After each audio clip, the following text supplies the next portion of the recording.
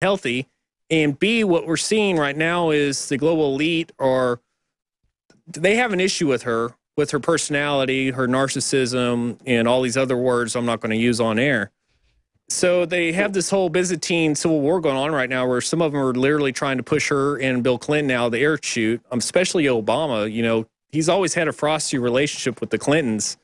And now they see their chance where she has this weakness and they can finally get rid of her for good, the Clinton dynasty for good, right, and move her out of the way, and they can they go in the vacuum and suck up the power. Now, the kid, did you write that article? All I can see is Igor from Young Frankenstein when he's like Abby Normal and he looks at the brain in the jar.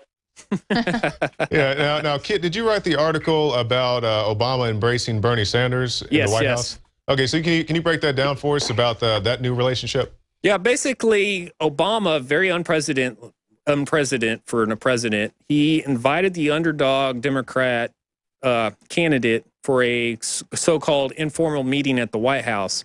Now, as far as I know, the last time he did that was back in 2009, where he made the unprecedented move to get a Justice Department employee into the White House for an informal meeting. Now, that sounds simple, but reality is you have to go through so much bureaucracy to get a meeting with the president because they got to do all these security clearances and whatnot.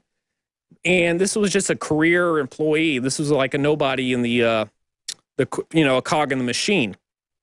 And yet he got this lady from the Justice Department into the White House, and he had a meeting with her for several hours.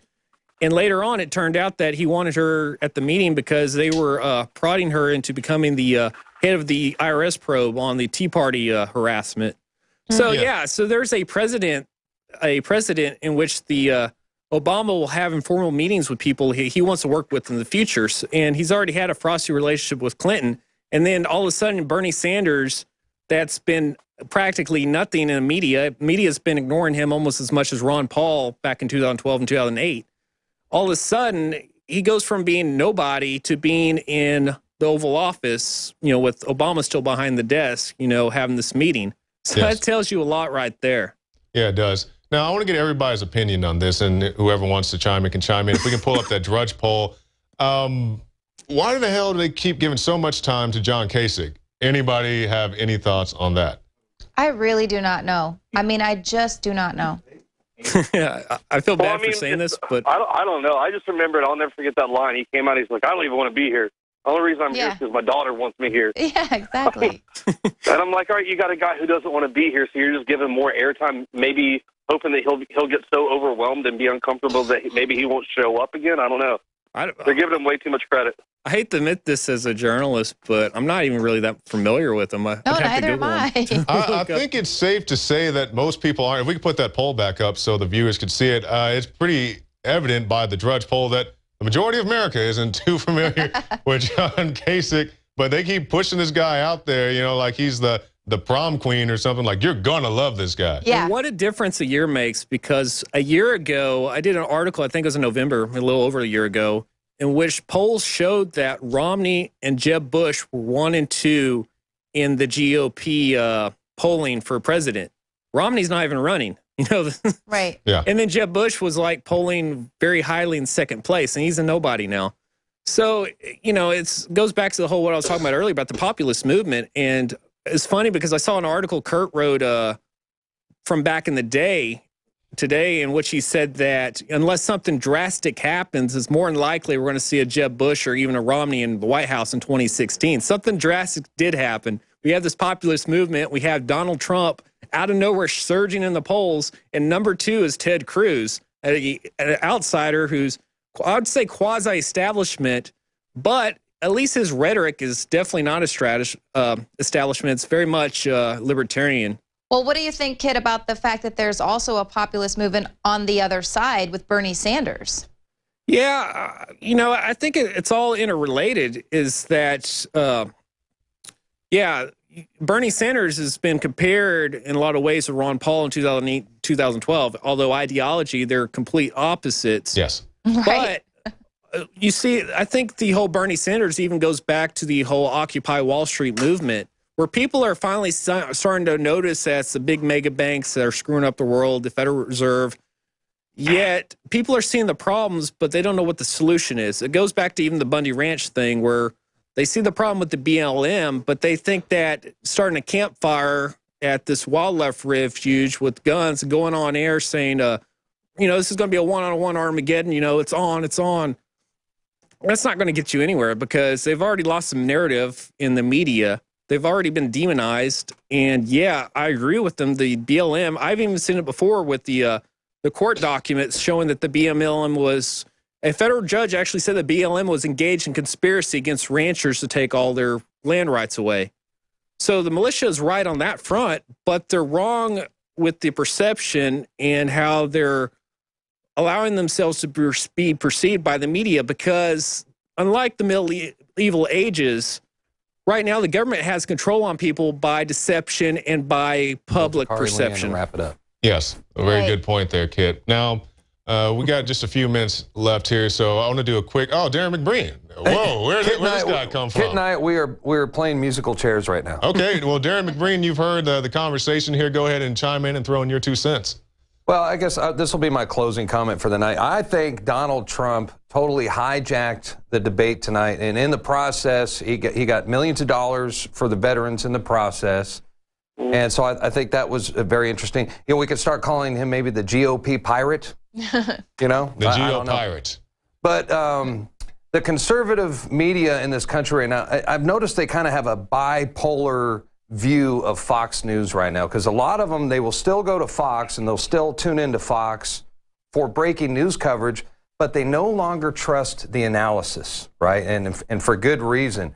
And a lot of the ultra conservatives nowadays, they are tuning in, or they are going to Breitbart. They are going to the Drudge Report, and they are going to yours truly, INFOWARS.com. And that's because we have become the mainstream news media. We are the voice of reason, and we've now become the voice of resistance and the voice of the revolution. So I think this was a victory for us tonight.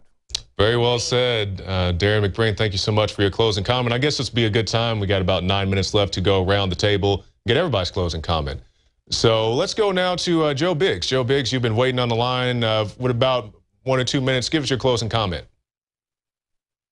Well, I hope everybody takes the time to check out that footage of Lavoy Finicum and the standoff between himself and the FBI and Oregon State Troopers. It's definitely a very moving video to see something like that, because you've heard a lot of different scenarios of how people have said they thought it played out. And I just want to encourage everyone to go watch it, see it for themselves, and, let's hopefully this thing can come to a peaceful end.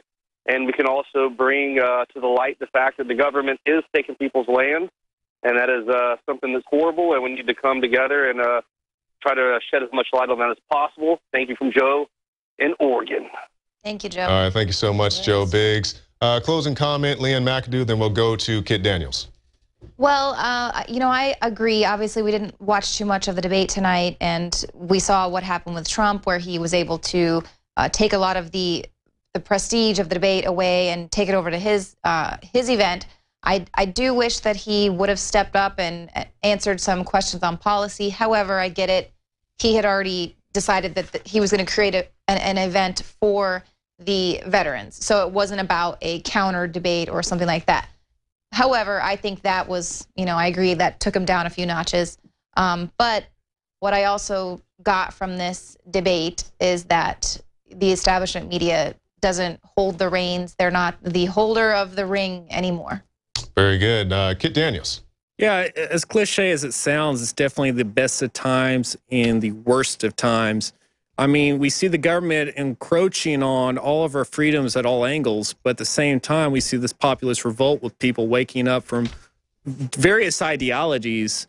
It's not just a certain subsect of libertarianism, but you got conservatives, you got even, like Leanne said, you got some socialist Democrats that are, starting to finally ask questions, and they're not supporting Hillary Clinton, they're supporting Bernie Sanders.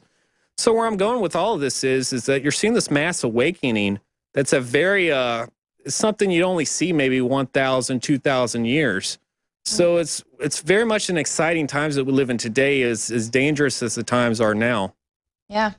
Very good, Kit Daniels. And I guess my closing comment would be, I know we talked a lot about Trump tonight. There are many other contenders in this race. Bernie Sanders, I've said before, and I'll say again, had I been 17 years old when this race was going on, I may go for Bernie Sanders too, because the thought of getting a bunch of freebies sounds good, but once you become an adult and you realize freebies aren't free, it changes your perception very quickly. Mrs. Clinton, I can go down the laundry list. I would encourage anybody who is skeptical of her to go watch the Larry Nichols interview. You can see many other things as well. Listen to the guys who fought on the ground in Benghazi as well. Going down the list, many other people. Chris Christie, while he is pro-gun in some aspects, he pardoned a guy who was arrested on a bogus gun charge. He also does push some very authoritarian things. Wants to shoot down Russian jets, like he's duck hunting. On and on. Jeb Bush, I think the guy's living off dynasty, and I could go all the way down the line, but I don't have time. I'd rather spend the time talking to you, the viewer. And we want to thank you for tuning in to the InfoWars Nightly News tonight. We also want to remind you of the great specials available in the InfoWars shop, where right now you can get DNA Force, our flagship product, for 25% off. This is our most advanced product at InfoWars Life. It contains BioPQQ, and it is loaded with the patented BioPQQ compound, which is backed by over 175 clinical studies by major respected researchers. It also has CoQ10, and it is known as one of the most powerful antioxidant products that can protect your health from free radicals. And it is essential to basic cell function and one of the primary building blocks of life. And you get all this right now in the InfoWars shop, not to mention the Hillary for Prison t-shirts, very popular. If you go out to these debate. Not making them anymore. Yeah, they're on limited supply, so you may get one or two. Also, we have the brand new pro-gun t-shirts, the We the People Will Never Surrender shirts, all the things available, the life straws, the books, the DVDs, the hats, hoodies. Now we got the Pro Max shower filters, all the great stuff. The InfoWars battery, if we can click on that battery, I actually bought one of these from my car. I think for the simple fact that you can jump your own car with this, that is worth the price of it. Just for that one simple reason. I've already had to jump my car 3 times this winter. Yeah. And I've had to wait for my neighbor to come. Oh, thank you. Look. Wow, it's just you talk of it and then shout up here. Maybe we can hold that up and get a nice shot with Leanne McAdoo. Now, I bought one of these things and I also have some DNA Force, but I don't talk about the battery pack. Maybe we can open it up. And you can jump your own car with this. That alone is worth the price of it. I have had to wait because you don't have to. You don't have to call AAA. You don't have to wait for you don't have to wake up your neighbor at 6 in the morning. You can pull out your own cables here and jump your own battery. Just charge it and it stays in the car and it's ready. I keep it in my car at all times, so I'm good to go. And luckily I haven't had to use it. But if I do, cold weather makes your battery die. Yes, but yeah, especially if you live someplace up north, it's a very great product to have. So. That's about it for our show tonight. We definitely thank you, the viewers, for joining us. I know it's been a very long broadcast day. They started at 11 a.m. Central to 3 p.m., came back 7 p.m., and now it's about 11 p.m., so the crew has had a very long day. Clap it up for the crew. Good job, crew. Everybody in there, from the day show to the nightly news crew to some of our side graphics people. Well, at least now we did learn that Alex Jones likes big butts and he cannot lie. Yep. I think that was key information. That was key intel, so you get to learn something about Alex as well as the rest of the crew. So signing off from the Infowars.com studio, Jakari Jackson along with Leanne McAdoo, Joe Biggs, Alex Jones, Richard Reeves, Kit Daniels, Darren McBreen. Did I forget anybody? The crew, and especially you at home. Marcos Morales also had a cameo in today's broadcast. Thank you so much, all you guys, for watching. And Alex Jones Show will be back tomorrow live. 7 a.m. Central Time, right here from Austin, Texas. 7 a.m.